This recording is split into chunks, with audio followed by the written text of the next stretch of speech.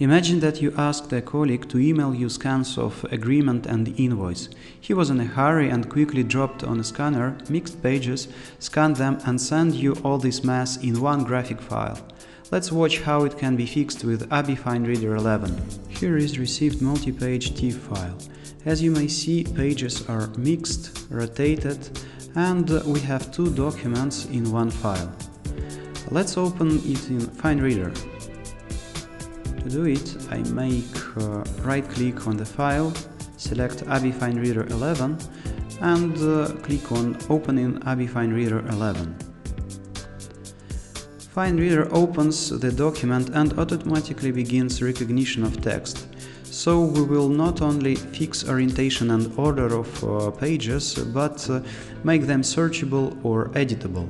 In less than a minute, recognition will be done.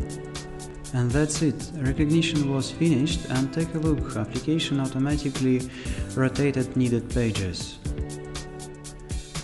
Now let's fix order of pages. To do it, we simply have to drag and drop pages to a needed place. For example, this is the first page of our agreement. We should place it here. And this is the last page, which should be here. Now we are ready to save our agreement and invoice in separate files. To do it, first it is necessary to select our agreement. I click on the first page, then I press Shift button and click on the last one, so all the pages are selected. Then I make right click, and here we need Save Selected Pages As, and I choose PDF document. We name our file, let it be agreement.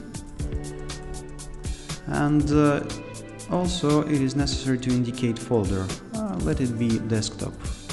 Press Save button, and in a couple of minutes PDF file will be created and automatically opened. Here it is. This is searchable,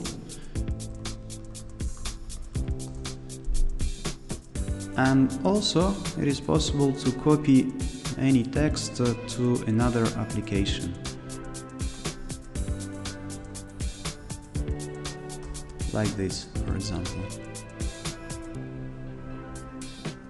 Also, probably later on it will be necessary to sign similar loan agreement, so let's save a copy of this agreement in Microsoft Word file.